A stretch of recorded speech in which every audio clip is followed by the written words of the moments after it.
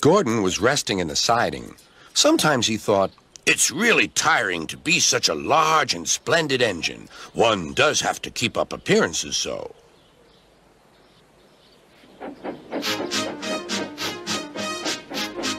Beep, beep, beep, beep. "Hello, lazy bones," whistled Henry. "What cheek," spluttered Gordon. "That Henry is too big for his wheels. Fancy speaking to me like that. Me, who has never had an accident." "Aren't jammed whistles and burnt safety valves accidents?" asked Percy innocently. "No, indeed. High spirits. Might happen to any engine. But to come off the rails like Henry did, well, I ask you, is that right? Is it decent?" Then it was Henry's turn to take the express. Gordon watched him getting ready. "Be careful, Henry. You're not pulling the flying kipper now. Mind you keep on the rails today."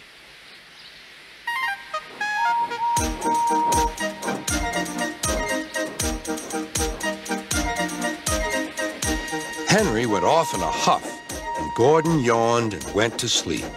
But not for long. "Wake up, Gordon," said his driver. "A special train's coming and we're to pull it." "Is it coaches or freight cars?" "Cars," said his driver. "Cars," said Gordon.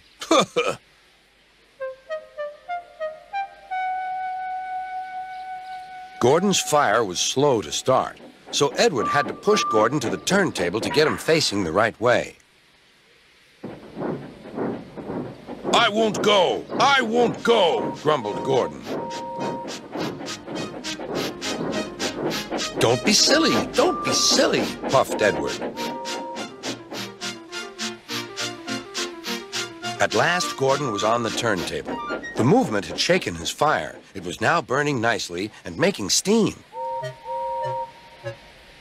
Gordon was cross and didn't care what he did.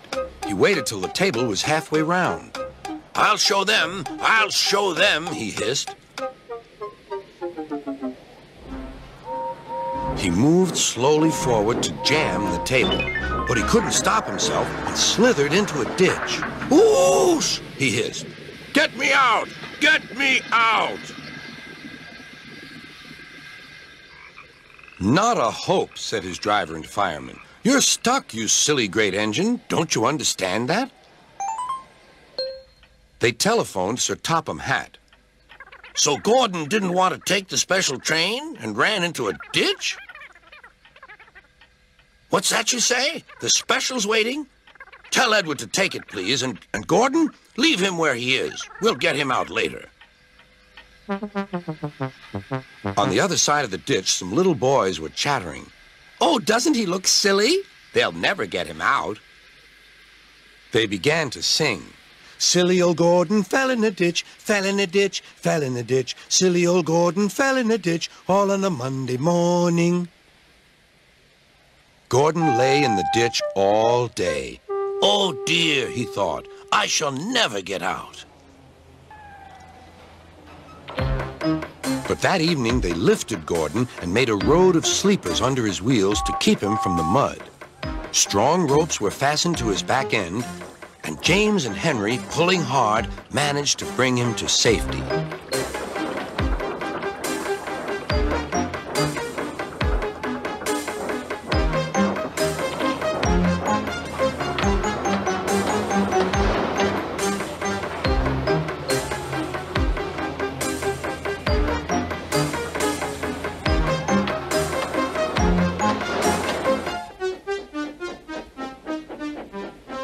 Late that night, Gordon crawled home, a sadder and wiser engine.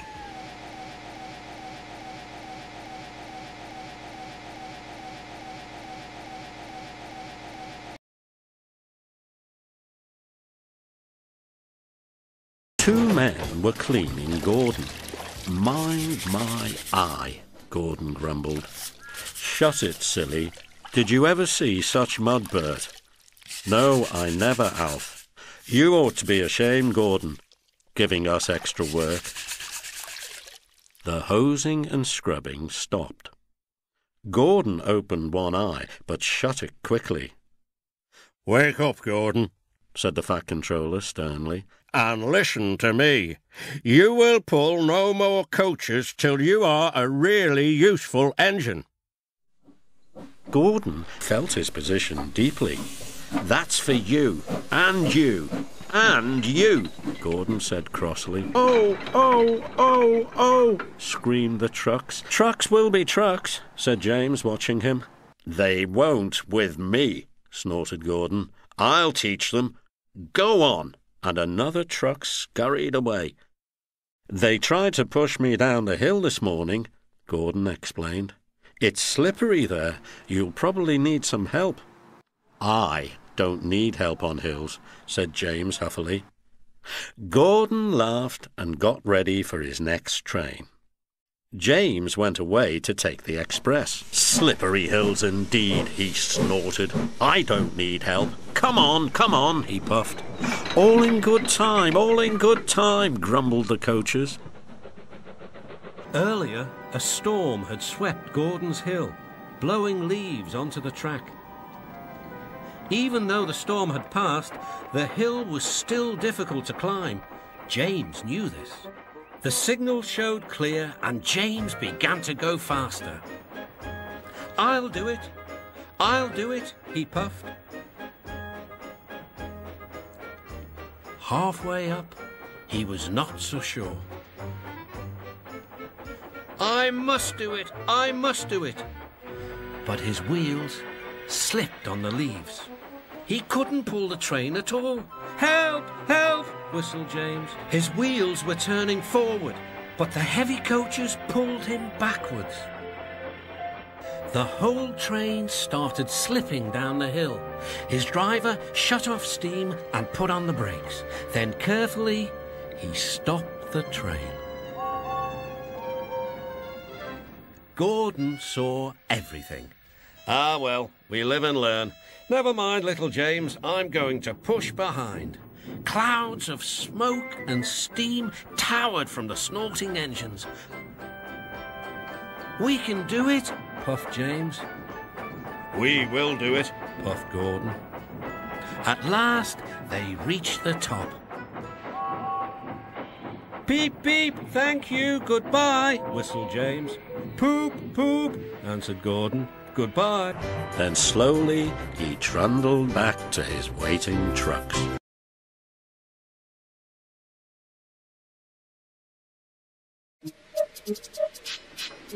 One day, Thomas was at the junction when Gordon shuffled in with some freight cars.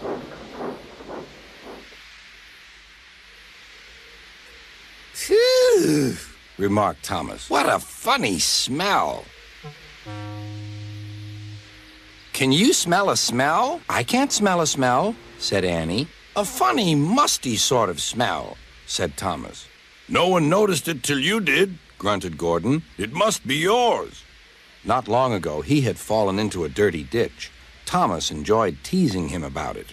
Annie, Clarabelle, do you know what I think it is? It's ditch water. Before Gordon could answer, Thomas puffed away. Annie and Clarabelle could hardly believe their ears. He's dreadfully rude. I feel quite ashamed. I feel quite ashamed. He's dreadfully rude. And to Thomas they said, you mustn't be rude. You make us ashamed. But Thomas didn't care a bit.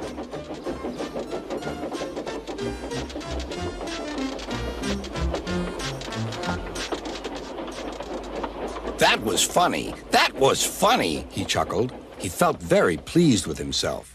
Annie and Clarabelle were deeply shocked. They had great respect for Gordon, the big engine.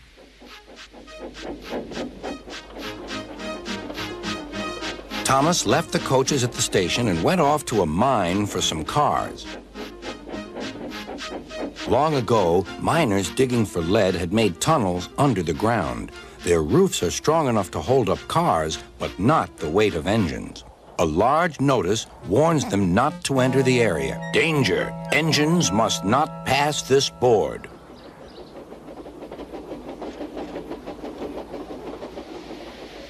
Silly old board, thought Thomas. He had often tried to pass it, but had never succeeded. But this morning he had made a plan. The fireman went to throw the switch. Now for my plan, thought Thomas. Bumping the cars fiercely, he jerked his driver off the footplate and followed them into the siding. "Come back!" yelled his driver. "Fire and smoke," said Thomas. "I'm sunk." And he was. "Oh dear," he said, "I am a silly engine." "And a very naughty one, too. I saw you," said Sir Topham Hatt. "Please get me out. I won't do it again." "I'm not sure. We can't lift you out with a crane. The ground's not firm enough." Let me see. I wonder if Gordon could pull you out." "Yes, sir," said Thomas, but he didn't want to meet Gordon just yet. "Down a mine, is he?" laughed Gordon. "What a joke!"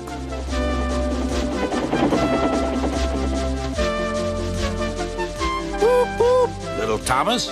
We'll have you out in a couple of puffs."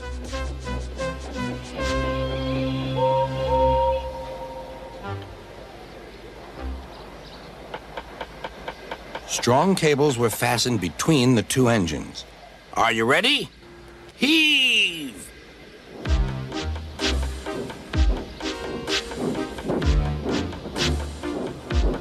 It was a lot harder than they all thought.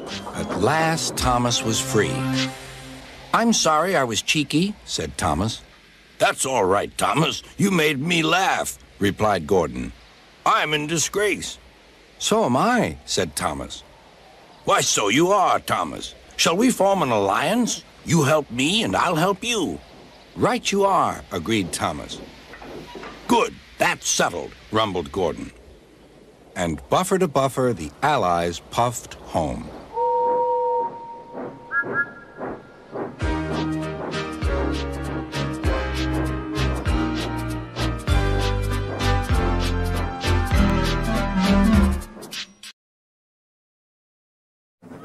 Gordon, the big engine, and Thomas, the tank engine, puffed buffer to buffer back home. It had been a busy day. First, Thomas had teased Gordon about the time that the big engine had slid into a ditch. Then Thomas fell down a mine and Gordon came to his rescue. "Remember, Thomas," called Gordon grandly, "united we stand, together we fall. You help me and I'll help you." "I'll remember," replied Thomas, "but I hope Sir Topham Hatt forgives us soon." Suddenly, they noticed something. As the two engines whistled into the sheds, everywhere they looked, they saw paint pots and painters. "Bust my buffers," said Thomas. "What's happening?" "Shh," whispered Percy. "Sir Topham Hatt's going to tell us now. Ladies and gentlemen and engines, I am honored to inform you that Her Majesty the Queen herself is coming here to visit us. Now, on with the preparations." The engines wondered who would pull the royal train. "I'm too old to pull important trains," said Edward. "I'm in disgrace," sighed Gordon. "He'll choose me, of course," boasted James.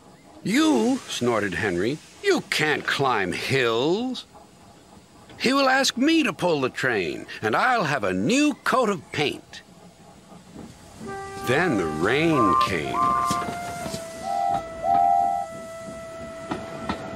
Henry's driver and fireman covered up their cab to keep dry. A painter was on the ladder above the line. Henry's smoke blew high into the air. The painter couldn't see. Both he and the paint pot fell all over Henry. Poor Henry. "Well, you're not a pretty picture," sneered the painter. Sir Topham Hatt spoke next. "You look like an iced cake, Henry. That won't do for the royal train. I must make other arrangements."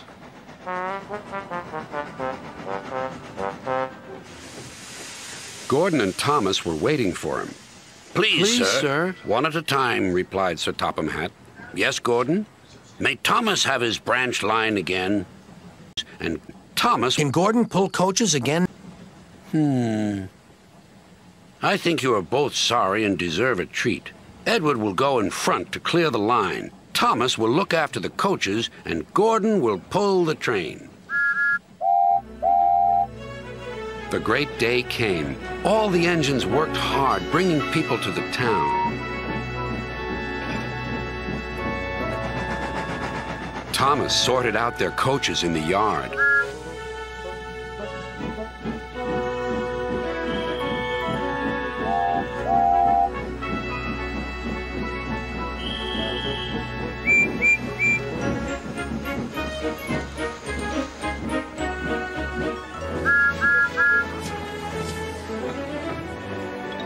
Edward steamed in. Beep! The Queen is here! Then Gordon whistled as he approached the station. Everyone knew that sound. The Queen's train glided into the station. Gordon was spotless and his brass shone brightly.